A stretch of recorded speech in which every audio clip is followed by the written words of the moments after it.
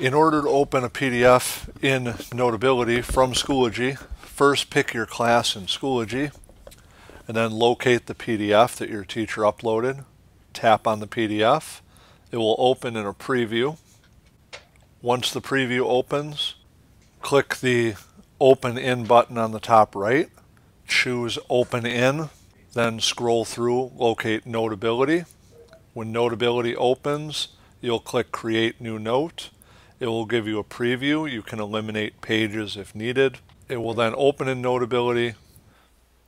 You click on the name at the top to rename it. So you'll type that at the bottom.